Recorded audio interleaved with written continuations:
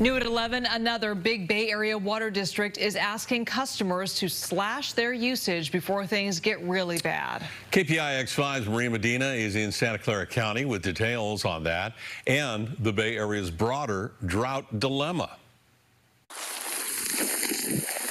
Only 5 out of the past 100 years have been drier than this year. In Santa Clara County, residents have been so good at conserving water, averaging about 20% per year. It's paid off during one of the driest years we've seen so far. And that means that water that didn't go to use over the last couple of years is still in our storage banks and it's still in our groundwater. Tonight, Santa Clara Valley Water Board members reported groundwater levels are adequate. But to keep it that way, the district plans to buy water from outside the county, as well as dip into its storage bank.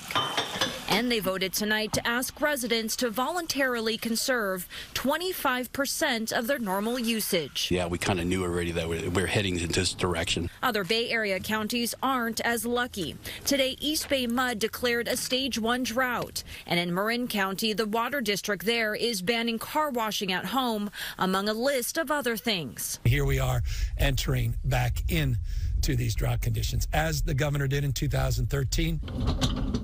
Back in Santa Clara County, residents conserved water up to 28% in 2016, 16% last year. Not far from the 25% the water district is asking them to conserve this year. And there are incentives to saving every drop of H2O. There are programs for everybody. Whoever's paying that water bill should feel incentivized to want to reduce their water use, and we have a program to help them do that. And the other incentive that passed tonight is paying homeowners $2 per square foot instead of $1 to replace their lawns with drought-tolerant landscaping, up to $3,000 per household.